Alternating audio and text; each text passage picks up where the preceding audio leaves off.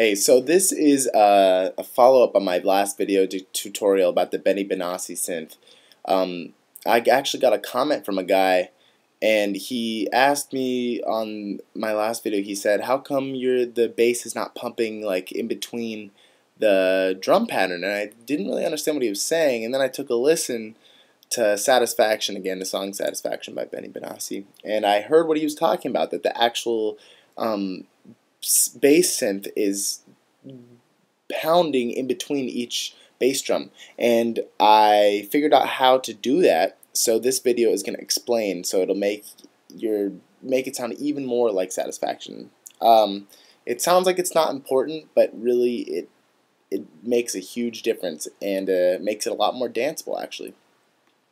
So here, take a listen to this little clip I'm about to play. This clip was without the pumping. This is just the synth that we've created from my last video.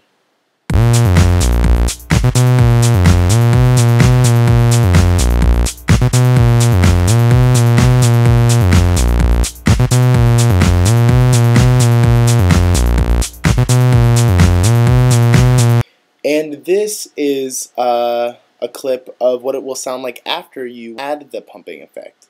Listen closely and you can hear how different it actually is.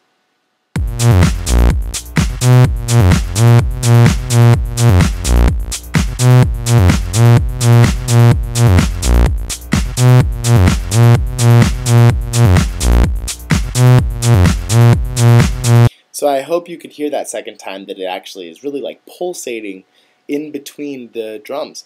So what we're going to do is, first things first, have the synth that you just created, the Benassi synth that I explained in my last video, have that out and go to the bottom and create yourself a redrum drum computer by itself. And in this redrum drum computer, put in the drum pattern that is going to go for your song. I'll just put a pretty simple one in right now for time's sake, but make sure that your drum kicks are on 1, 5, 9, and 13 like a normal dance song. So just pick any old kick drum. The louder the kick, the harder the pound will be. So keep that in mind. Put the snares on 5 and 13. I'll just use any old snare.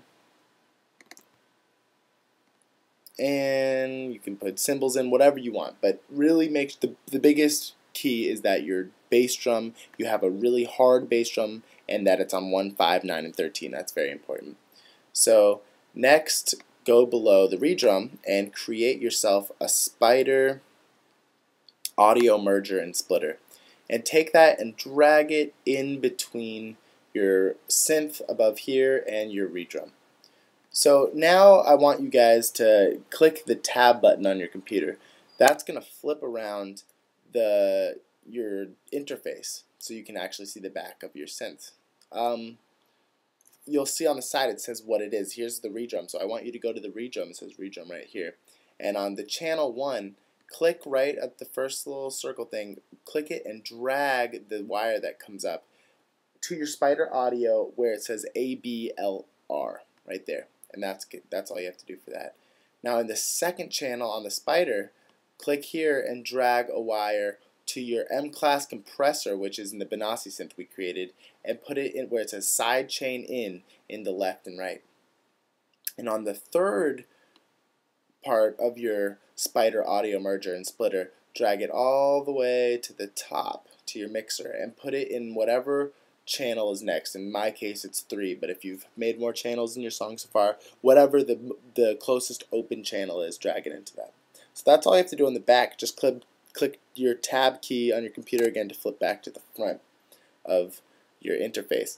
The last thing that you need to do is just work on your compressor. What you're going to want to do is take the input gain, and I'd set it at about 7.3. The threshold should be all the way at 36. Make sure the soft knee button is illuminated. You want your ratio at infinite 1. You want your attack all the way at 1. And your release, I'd put anywhere from about 400 to maybe 450. Let's put it at 444. The less release you're add, the more dirty and grainy it's going to sound. When it's all the way down, it's a little too grainy and it sounds distorted. So I'd say somewhere in the middle. So yeah, do about 444, as I said, yeah. And the output gain should be at 0, and that's all you're going to do.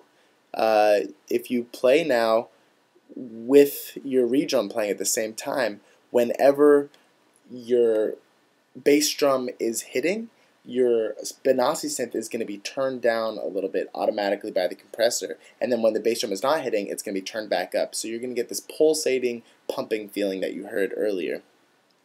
I hope that this video helps you create even more Benassi-like sound.